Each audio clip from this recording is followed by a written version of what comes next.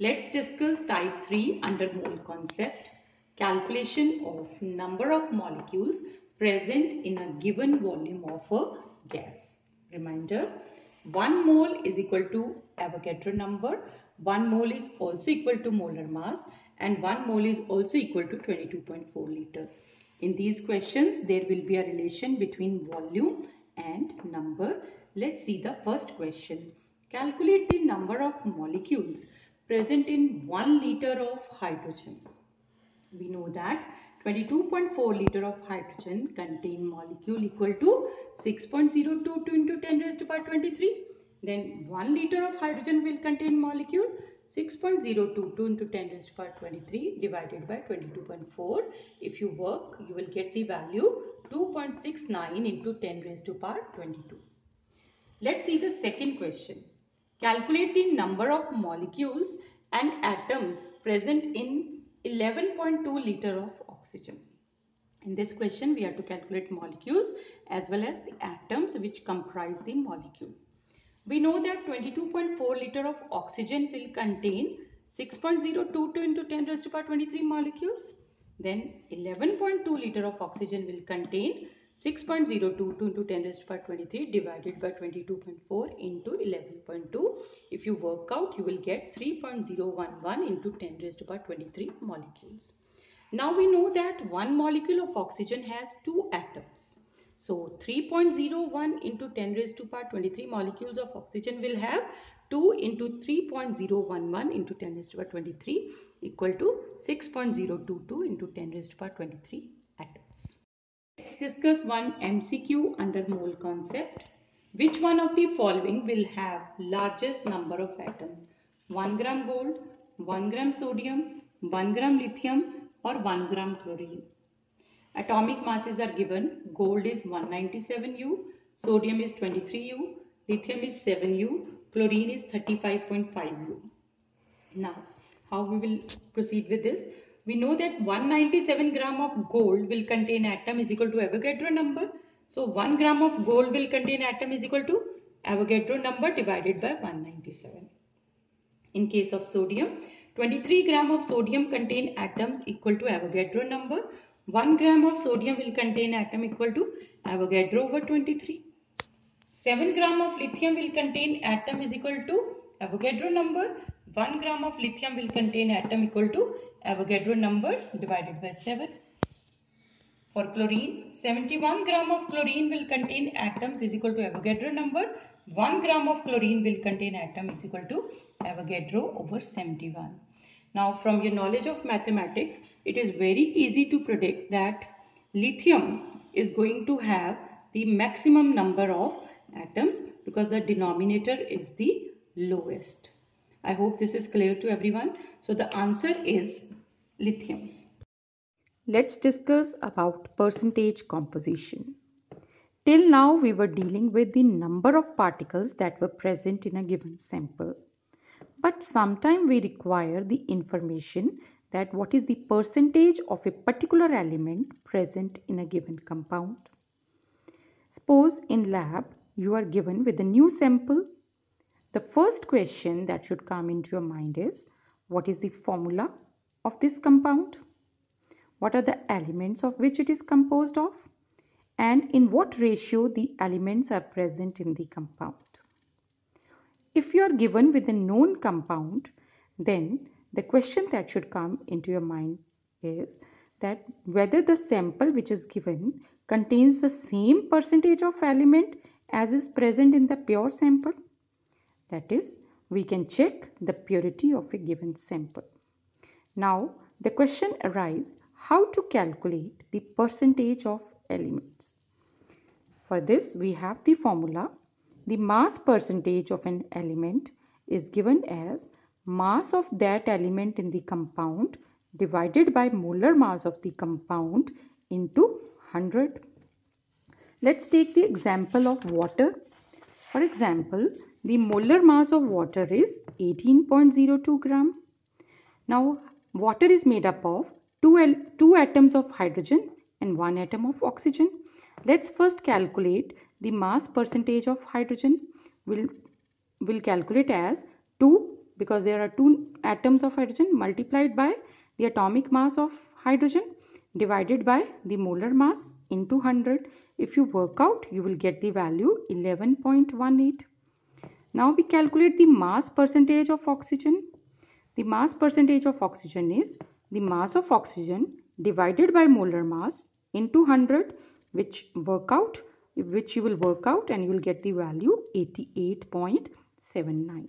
So we have calculated in this question example the mass percentage of hydrogen as well as the mass percentage of oxygen. Now let's do one more example. How to calculate the mass percentage of elements such as carbon, hydrogen and oxygen which are present in ethanol. We know the molecular formula of ethanol, C2H5OH. If we calculate the molar mass of ethanol, that comes out to be 46.068 grams. Here I would like to tell you that the atomic masses should be taken as per the demand of the question. For example, here we can also take 12, but here in the book it is 12.01, so we can also take this 1.008 or we can also take as 1. It will be given in the question. Okay, now the mass percentage of carbon will be, how many carbons are there? There are 2 carbons. So 2 multiplied by the mass of one carbon. This will be 24.02 divided by the molar mass into 100. So if you will work out, the mass percentage will be 52.14%. The mass percentage of hydrogen. This will be, there are 6 hydrogen and the mass of one hydrogen will be 1.008. So the total mass will be 6.048 divided by the molar mass into 100. So this is the mass percentage of hydrogen, that is 13.13%.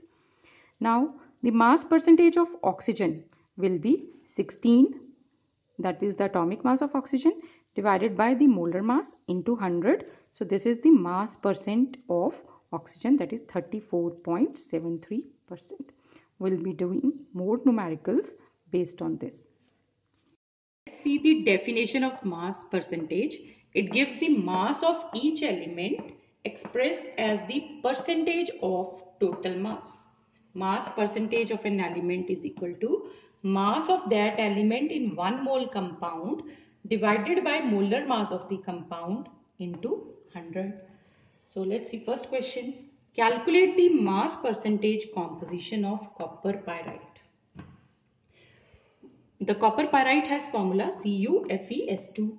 Molar mass of copper pyrite will be 63.5, that is atomic mass of copper, plus atomic mass of iron, that is 55.8, plus 2 atoms of sulfur are there and 1 atom has mass 32, so 2 atom will have mass 64, so that molar mass will be 183.3.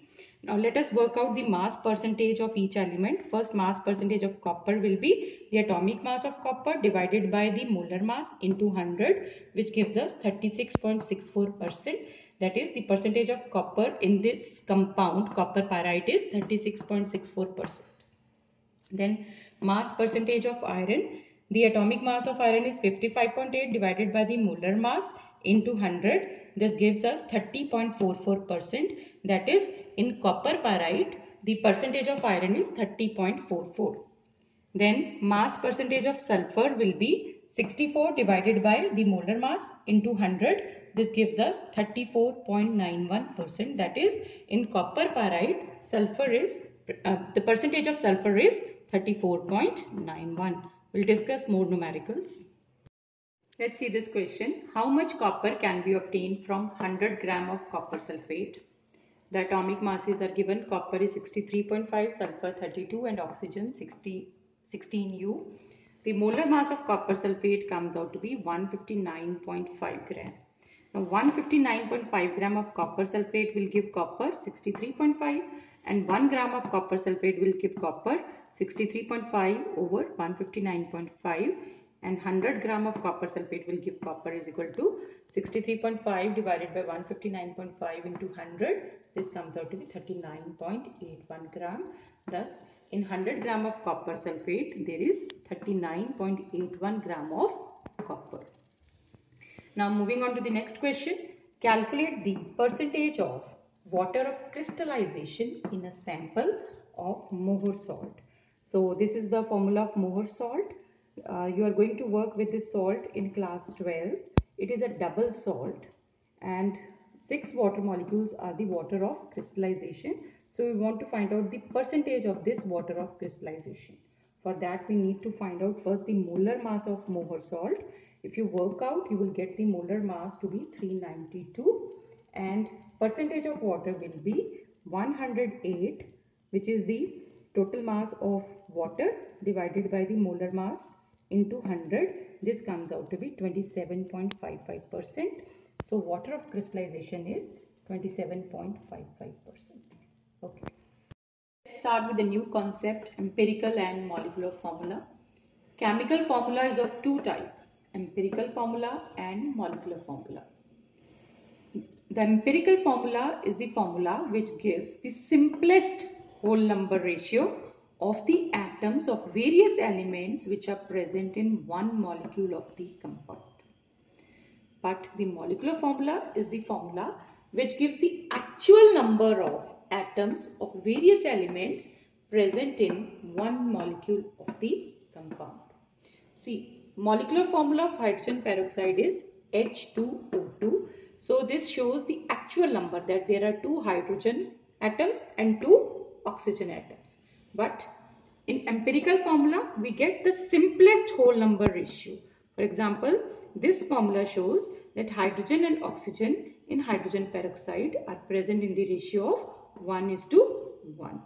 So the empirical formula of benzene now is CH, but the molecular formula of benzene is C6H6. This gives you the actual number of carbon and hydrogen which are present in benzene. The empirical formula just tells you the simplest whole number ratio.